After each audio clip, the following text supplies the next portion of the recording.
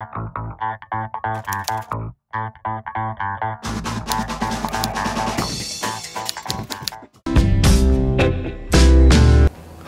I am Dr. Jimmy Douglas, General Physician from Bengaluru. Today we'll learn about few updated and recommended ways to protect ourselves and others from SARS-CoV-2, the virus that causes COVID-19.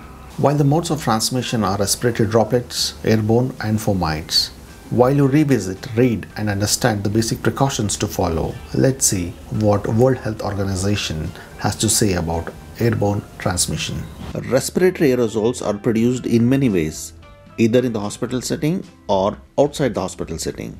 Now, when a symptomatic or asymptomatic infected individual coughs or sneezes, saliva and the mucus that come out contain droplets of different sizes.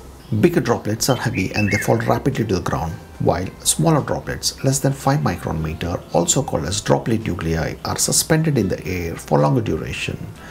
And when inhaled, the probability of being infected increases. A sufficient number of viruses has to be present in the aerosol for it to transmit the disease.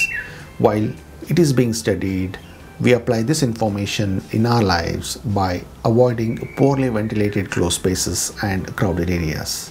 In case we need to sneeze, we can use tissues. Suppose we don't have any tissues, we have to sneeze into elbow.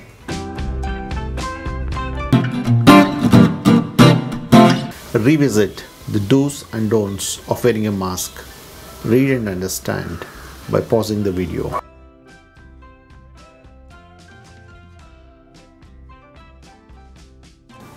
While we know the importance of wearing masks, washing our hands, and not touching our mouth, nose or eyes, choose a supermarket which is well ventilated and move out as soon as you are done.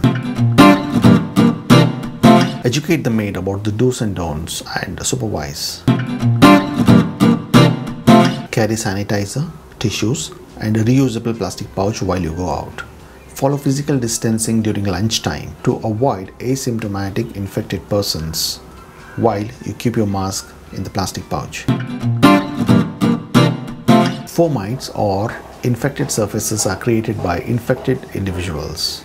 If you touch a contaminated object or surface and then touch your mouth, nose or eyes, then you are likely to be at risk of being infected. While you clean your regularly touched surfaces and objects, remember to wash your hands with soap and water after you are done. The cases are rising. Be alert and not anxious. Thank you for your time. See you soon.